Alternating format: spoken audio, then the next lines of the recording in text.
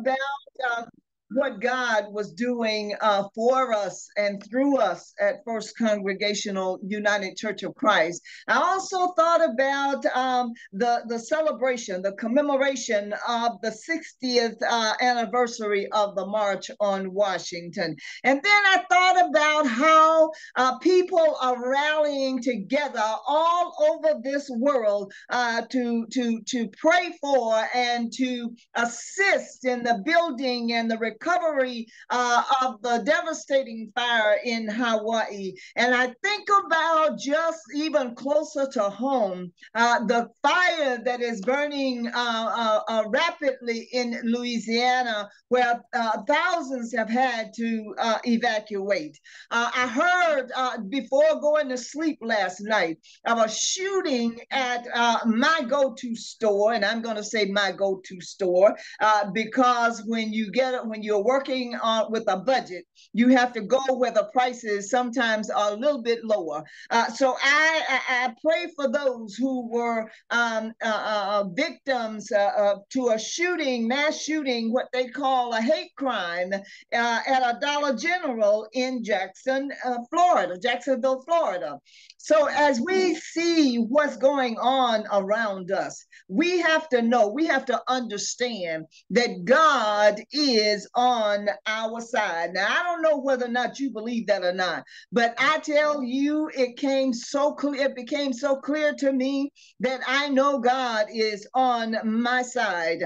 The songs of ascent of a very special group of psalms comprising of Psalms 120 through 134. They are also called pilgrim songs. Four of these songs are attributed to King David: Psalms 122, 124, 131, and 133, and one to Solomon, Psalm 127. While the remaining 10 seems to be anonymous.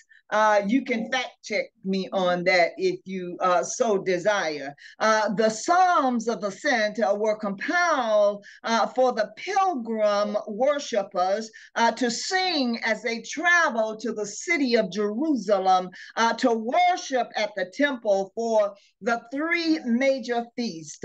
Four of these Psalms were written by David and later found to be appropriate Psalms for the pilgrim worshipers. This psalm that is Psalms 124 is a community Thanksgiving hymn. It's a community Thanksgiving hymn. After some notable victories over an opposing nation or an ethnic group, many of these events occurred during David's reign as he sought to consolidate the kingdom, establish the capital city, and to expand the borders. As with most of the psalms in the Psaltery, this one is written without specific reference to the incident, so that it may be more easily adapted by worshipers or of different generations. So that to apply to their own situations. So it is with me today.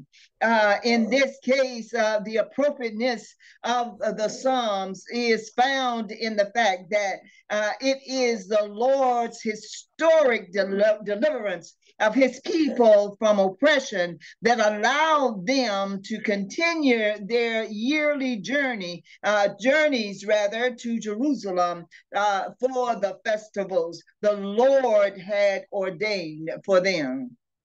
I tell you, the Lord God is on my side, and he's on your side this morning. The worshipers acknowledged in song that if the Lord had not been on their side, they would have easily been defeated and conquered by the enemy. You see, when the Lord is on our side, the enemy is going to be and will be after you. David, in this beautiful rendition, was reminding Israel that if it had not been for God on their side, they would have been destroyed by the enemy, that they were far too strong for them. Among the many instances of the Lord's protection, the psalmist was no doubt recalling their Red Sea experience when he stated that the torrent would have swept over them. The raging waters would have swept them away. These were enemies that were vicious, and they were angry and passionate in their hatred of God's people. But the psalmist says it this way: God was on their side, and he is on our side. That was the only reason they had not been destroyed. God somehow stepped in. He stepped in. He intervened. He raised up a leader. He put the enemy to flight. He brought confusion on the enemy. He delivered his people. Somehow, some way, God did something so that Israel survived and came out victorious. I tell you, that's what he did for me just this weekend. He made a way out of no way when I was trying to figure it out. The song says that he had already worked it out. So here we are this morning on Zoom and in person, knowing that God is on our side. First Church, these were God's people. The psalmist was talking about, just as we belong to Christ, we are the ones this morning who endured pain and suffering. We're the ones this morning who encounters injustices and physical and mental abuse.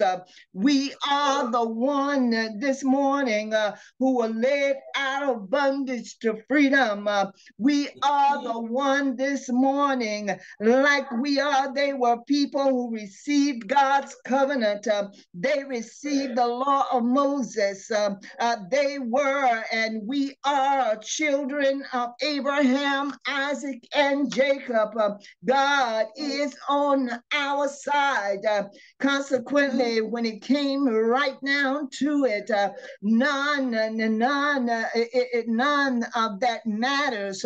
What really matters was the thought of it all. God was on their side, and likewise, he is on our side. He protects us from the fowler, and many times he protects us from self.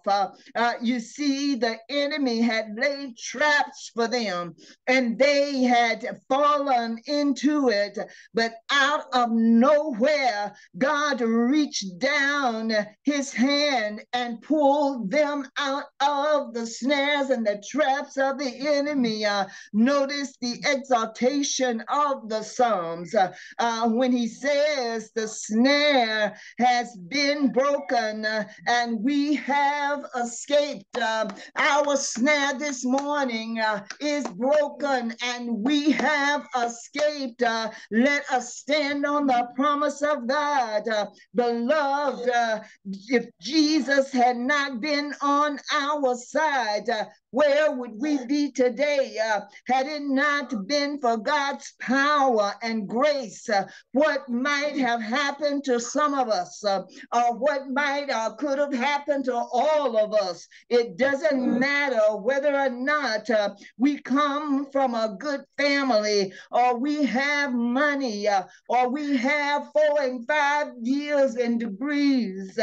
I tell you, or we have a safety net in the bank. God is on our side. If it weren't for the fact that God had been on our side this morning, think of what could have happened to us. Think about how close some of us may have come to times of trouble, to being destroyed. Think about how God reached way down and pulled us back up and put us back on the straight and narrow. It could have played out another way, but God was on our side. Right. Israel, like you and I, are in a constant fight. We're in a constant fight against our physical enemies. But our warfare as Christians, the Bible teaches us, is not against flesh and blood. We are dealing with principalities and powers and rulers of darkness of this world. Go back and read Ephesians 6 and 12. I tell you this morning, we are not dealing with angry armies. We are dealing with Satan himself, laying traps for us, trying to discourage us and make us fearful. How many of us have been beaten down and just when we thought we were slipping into the deep, never to appear again, God reached his hand and pulled us out. I certainly can attest to being down, way down in my spirit, way down in my life, way down in my health. But God reached down and pulled me out of the snares. If it had not been for God on my side, where would I be this morning? Let's remember God's providence always, always, never taking it for granted. And let's say with the psalmist, praise be to God, our help is in the name of the Lord, the maker of heaven and earth, because God is on my side this morning. I can march through the valley of despair because God is on my side this morning. I can walk and not get weary because God is on my side this morning. I can run and not faint because God is on my side. I can go through the fiery furnace and he will be there on the stormy sea of life. When God is on my side, he is there. On my bed of affliction, he is there. When I'm hopeless, he is there. Let me tell you this morning, God stood. He stood right by my side. This morning, I know that each of us know that God is willing and he's able to bring us out of what the enemy may term to be an ending battle. But I tell you this morning, I'm never, ever alone.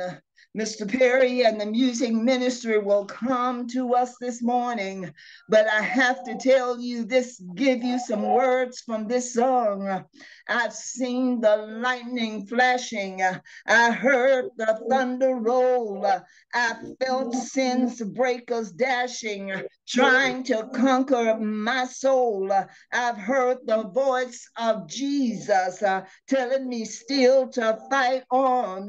Why? Because he promised never to leave me, never to leave me alone. God is always by my side. He's always by my side. And he promised that he would not leave me nor forsake me. In Jesus' name, amen and amen.